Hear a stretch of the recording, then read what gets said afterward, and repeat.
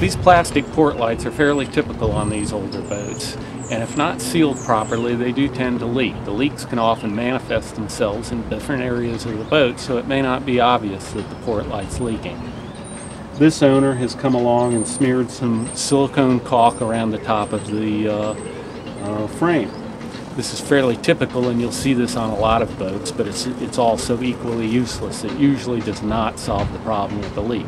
The leaks tend to come wick in from underneath or around the edge, and even though the silicone smeared on the outside of it might seal it temporarily, eventually it's going to start to leak again. So we're going to go ahead and take these apart, take them out, completely clean everything up, remove all of the old caulking, and reinstall them with new caulking. You always want to use a high quality marine silicone, not the type you get from your local hardware store or Home Depot. The reason is the curing agent in the silicone is different. If you open the tube of silicone and you have that sour vinegar smell to it, that's the wrong stuff and you don't want to use it.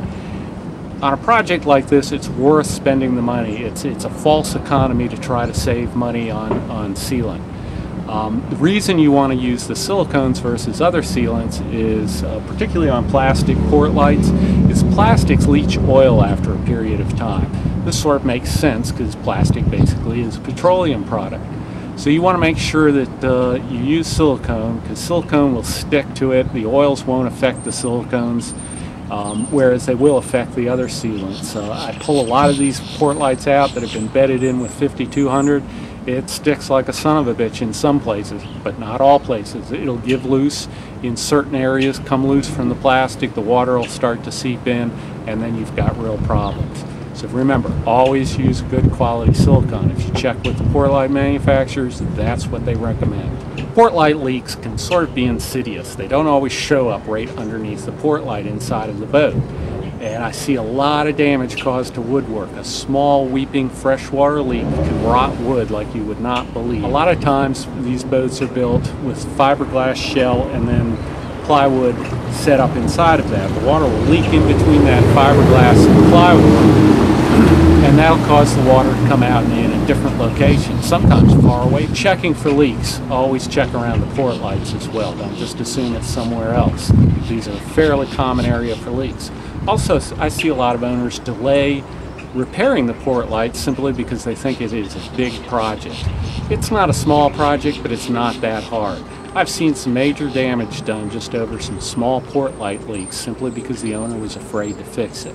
So that's why we're going to go through this today.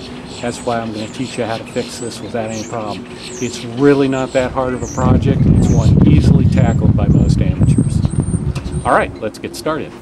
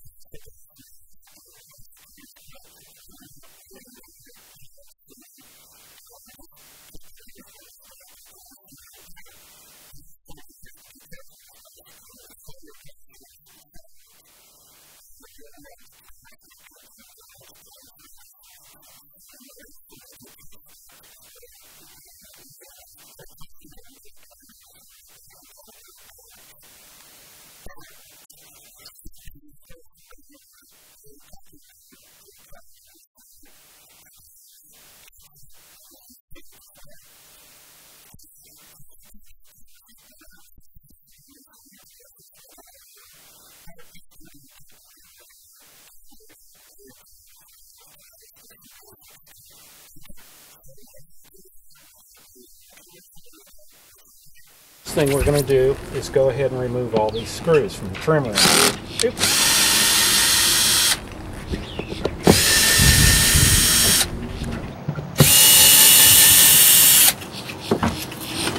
What we want to do is try to open this up in one corner, and it helps to get a nice stiff putty knife and kind of work it in there. And just kind of work one quarter in and wiggle it back and forth some so that you can cut the caulking. And then you just push it along and cut the caulking out. It helps to sometimes sharpen it. Rock the putty knives back and forth while you try to work them in. If the sealant's really hard to cut, try using one of the oscillating tools with the scraper blade on it. Make sure you don't use a blade with teeth on it, or you might damage the fiberglass in the Portlight. Try to open it up a little bit and work the blade in, then turn the tool on and start cutting.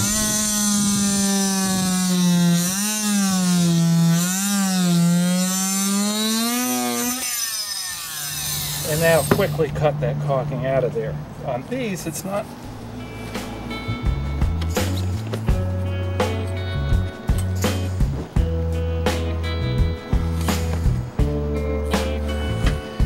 some areas will come easier than others.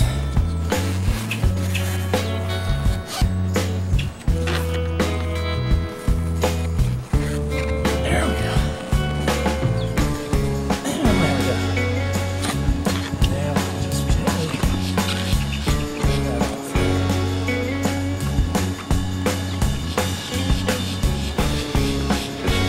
A little bit of time. Don't try too fast or you'll break the plastic. Off. There we go. Pretty easily. Don't put too much pressure on it. And she'll just cut right off.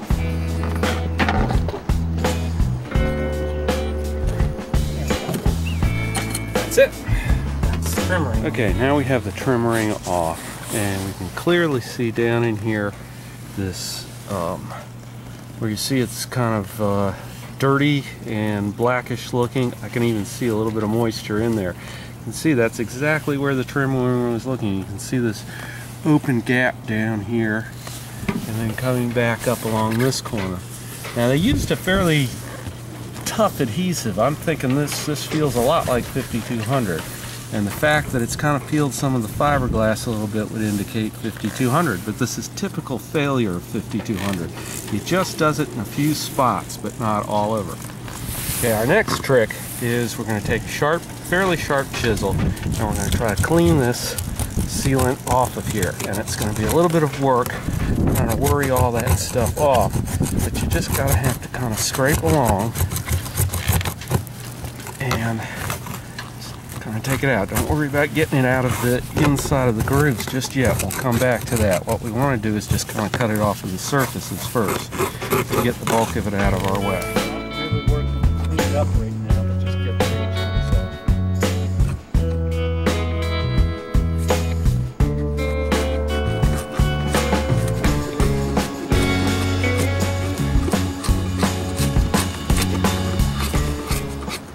Now that I've got the bulk of the caulking off, I'm going to use the oscillating tool to cut in and around the port light. This is to break the bond between the port light and the house side, and then the next step will be to go inside and take the port light out.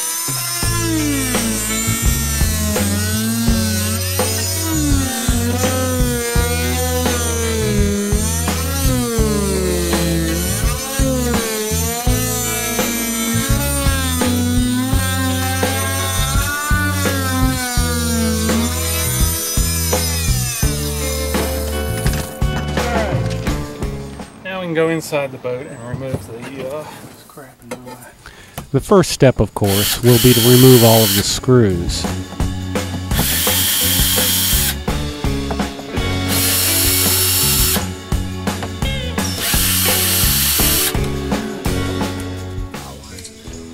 Once the screws are out, we're going to need to pry the port light out. To do this, I'm gently prying it open a little bit with a screwdriver, and then I'm going to use a claw hammer to gently pull on it. Note how I'm putting the putty knife underneath the claw hammer. In this particular boat, we're replacing some of the woodwork and refinishing, so I'm not being quite as careful as I could be. But if you plan on keeping the woodwork the same, I strongly recommend that you use a putty knife or something else underneath the claw hammer.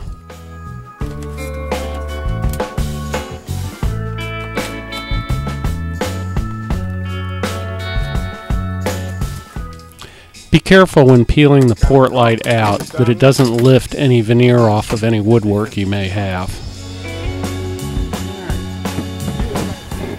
Now that the port light's out, it's time to clean it up and remove all of the old caulking off of it. This can be a somewhat tedious job, but you need to do a good job of it to make sure you get all of the old sealant off. Once again, I use a fairly sharp chisel to do this.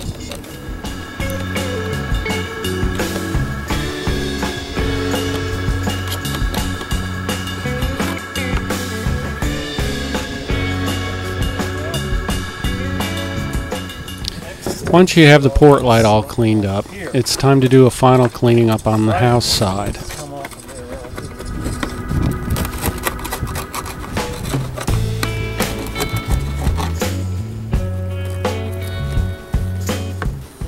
Make sure you remove all of the sealant left over in and around the port light opening.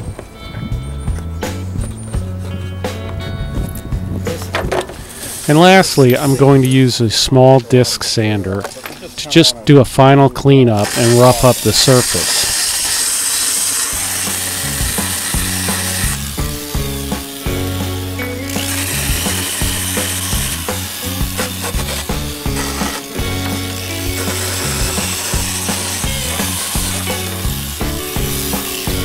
It also gets rid of all the contaminants. We are going to use acetone on this.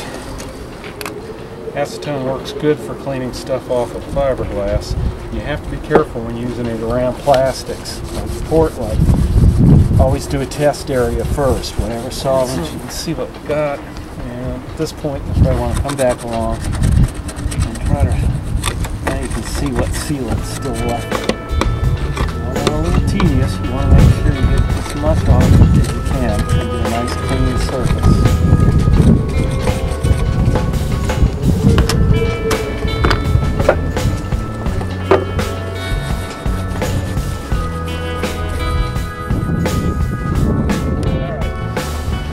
Now we're going to clean the port light itself before putting it back in. Once again, you need to make sure that this plastic is going to be compatible. I've done a test of it.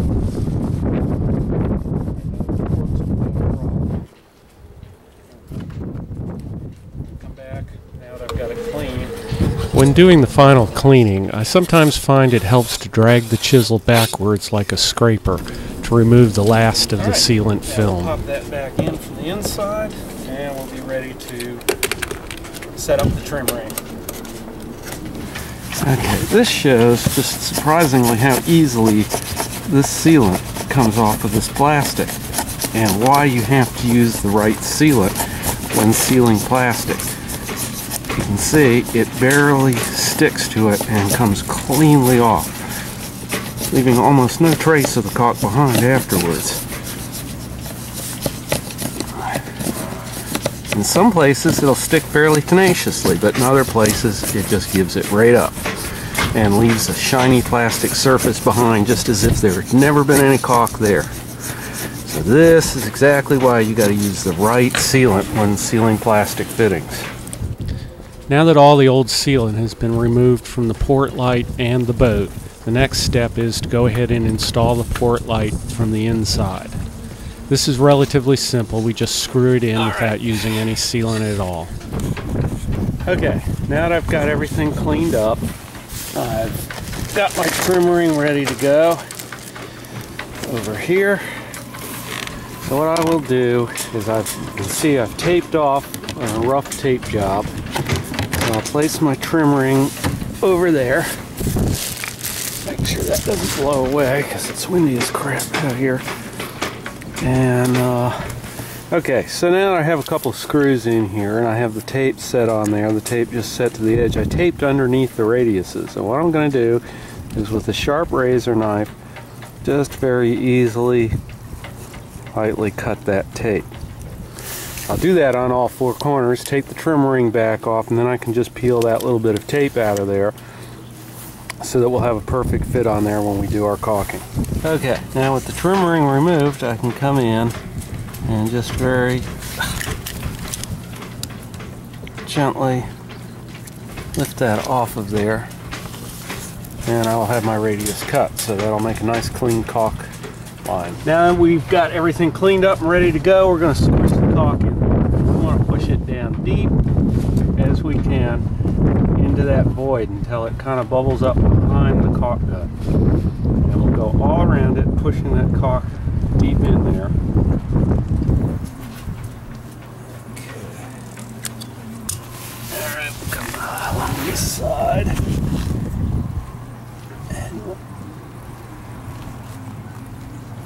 And the trickiest part is usually getting underneath the bottom. And that's where I see a lot of leaks, is where people fail. So you gotta be really careful, get your face down in there. Even if it's a little more difficult, you gotta make sure you get that sealed up good along the bottom.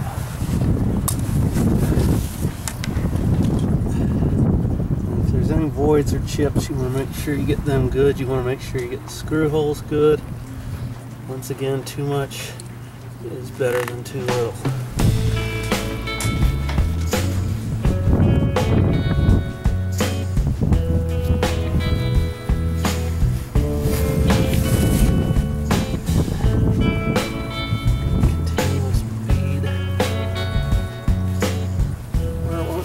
Now it's time to put the trim ring on. I hope I got this upside right. If I don't, the holes won't line up. 50-50 chance, right? And we got it. Okay. I don't want to get that too tight when we put the screws in. We want to just kind of snug it down. And we'll go. You don't want to squeeze out all the caulk.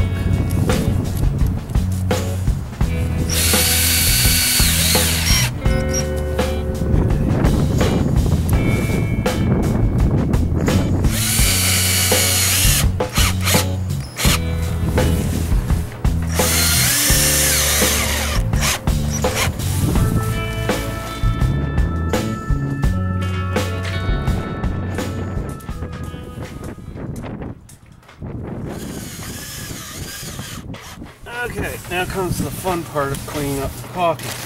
But before we do that, we want to look around, make sure that there's caulking coming out all of these edges all the way around.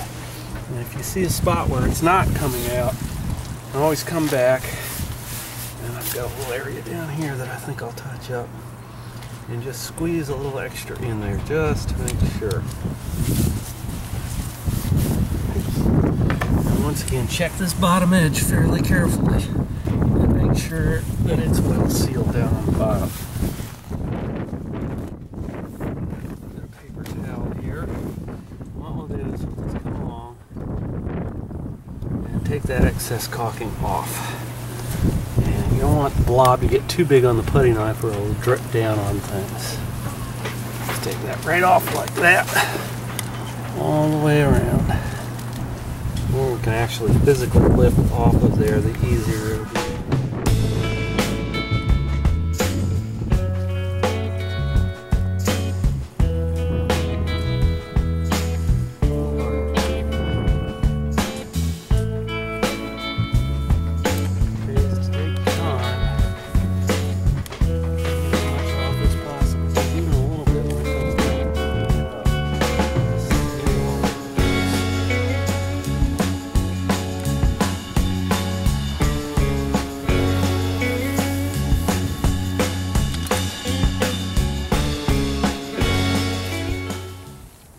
The next step will be to use some denatured alcohol with some paper towels to clean up the remaining sealant.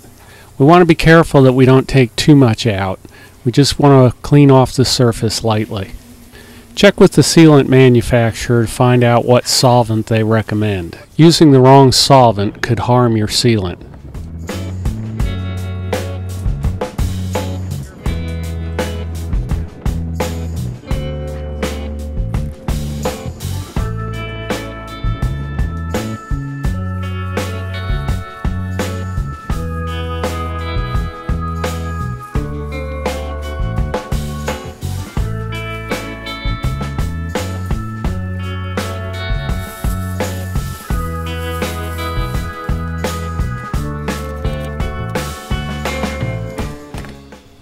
So that completes this port light. Only 7 more to go.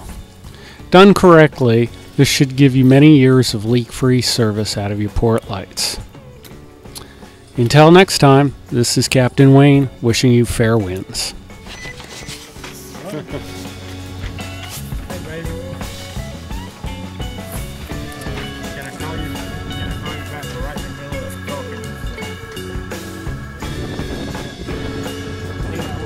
Wait. I don't know if I'm recording. Diffuser in front of the wings is fine. Yep, we're good. We're good. Okay, let's go. Alright, stand back. You're too close.